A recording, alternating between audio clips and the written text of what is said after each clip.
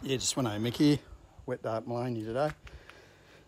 So I'm just adjusting the handbrake on the F350. So I've just pulled the back wheels off. They're duals, obviously. And having a bit of a look-see around. So to actually pull the hub off, you got to pull that out like a truck, the axle out like a truck. Then there's a big lock ring nut, and then a locking tab, and then another locking nut. So yeah, that's what she's got there. So lots of nuts, big heavy duty nuts. Here's a little barrel I'm just about to send down to Serco.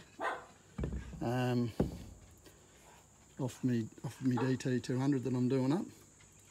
So she's believe it or not, it's a 1992 model, and it's the original piston. So got it measured up by Kel Cork today, a machinist, and he said no, she's out of spec, so it's not too bad, is it?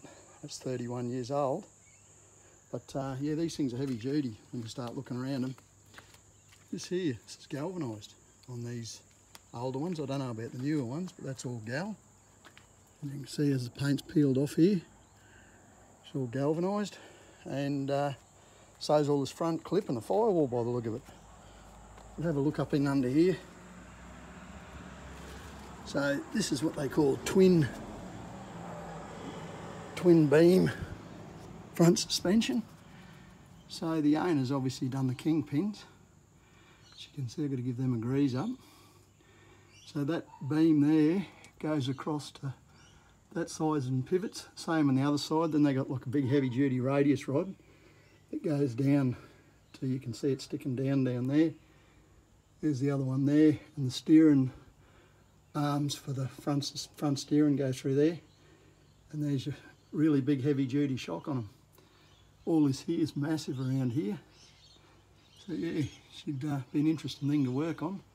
Chassis rails are extremely heavy. They had a big C channel, and it's a Dana 60 diff down the rear end, and it's a light truck gearbox on it because it's got a she's got a crash first. She's non-synchro first. So yeah, interesting old truck. She'll probably see me out. I'll definitely see me out. There's twin piston, great big front disc on it. What's it got on it? Dayton, Canada. So yeah, I'm going to leave it at that. This one Mick on my old F truck. She's in good shape. Reckon it looks pretty good to me. This one Mick out.